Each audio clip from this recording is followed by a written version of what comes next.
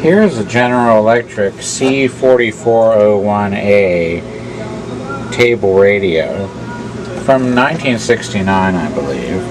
This is one of the models that's very similar to the tube type models. I think maybe by 69 GE had quit making tube type radios and was just doing solid state, or they might have been concurrent with each other.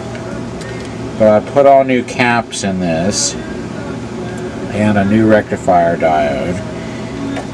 I'm having a problem though with the volume control. I sprayed some contact cleaner in there, but that didn't seem to fix it. The problem that it's doing is it'll just go to between either almost to full volume and full volume. It won't really go to low volume settings. So I disassembled the pot, and I'm going to get some contact cleaner on a cotton swab and try to clean it out a little bit better. I might try to adjust this contact here that sticks up. I might try to bend it up just a little bit to get some more contact to the rotating finger there. You can see how black it is with oxidation. So I'm gonna try to get some contact cleaner on there and give it a good cleaning. Now I sprayed the contacts with some contact cleaner and cleaned them with a cotton swab. Now I'm ready to reassemble the pot. I've got a test potentiometer in there. When I reassembled this, it still didn't work correctly.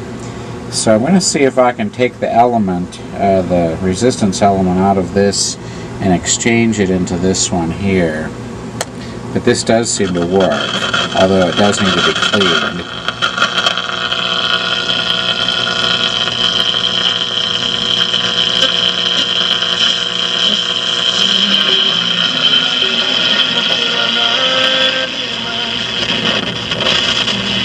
And I do have this on an isolation transformer for safety.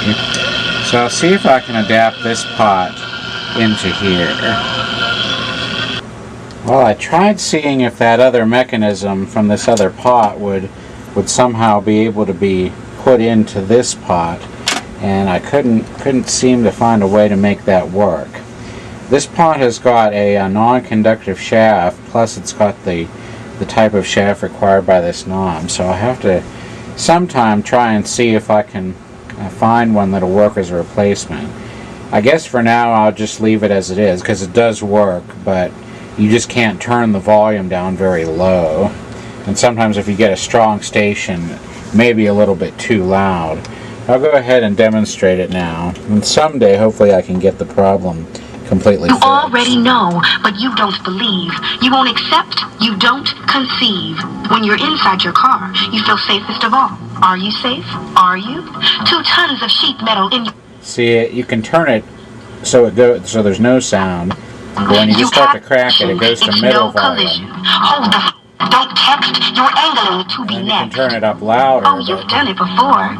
What's the harm? Just this once. You think I'm getting off of my range? I'll calculate that you're from my state, and though you may think it's strange, as you're from Texas, you talk a lingo that This segment of Pratt on Texas is sponsored by Mathnasium of Lubbock, where they teach kids math in a way that makes sense to them. Learn more at mathnasium.com.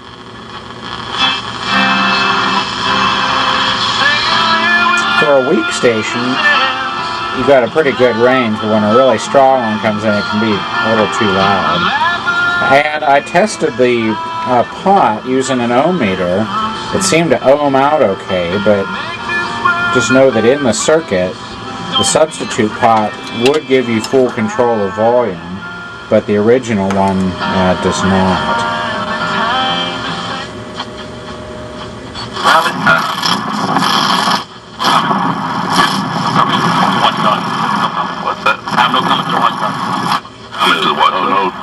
Specifically? Oh, because no comment. So you don't want to talk to people while you're out, what you're doing, what you hope to do. No comment. Okay, why is that?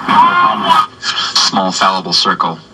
So I'm not. I think any discord is much ado about nothing. I think people will be pleased once they get used to the new routine, how the new mass will go, and I hope that translates into stuff we normally use with free file. Really? We're done? Done and filed. It's less tax and weight to prepare and e-file taxes at freefile.irs.gov. You can stop whispering. Country boy just plowed today till noon. From Birmingham to Ohio, down in there nobody knows. There are those stations on 1400 and 1410. That's 1400.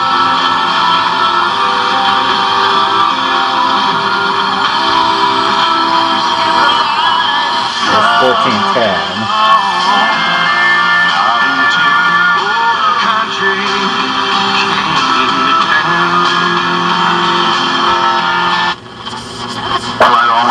I look right at my kids and lie to them. I make excuses to my family. I make excuses to the people at work. I hide the truth from everyone. Cover up at family holidays, act as... There's the 1969 GE radio. So sometime maybe I'll run across a pot I can put in there that'll work. I think it really needs to have an insulated shaft for safety though. Here's how the chassis mounts in the cabinet. The circuit board just slips in to these little notches and slots here. And I think the tube type circuit board would fit in there too. The tube type board I think is a little bit longer, but I think it's the same width as the solid state board. But it would go all the way to the back so that the interlock could be hooked up to it. And I think this 68, it denotes 1968. It's kind of unusual how the speaker is mounted. I'm not sure why they chose to do it like this, but it does seem to work well enough. It seems to be able to project the sound pretty good.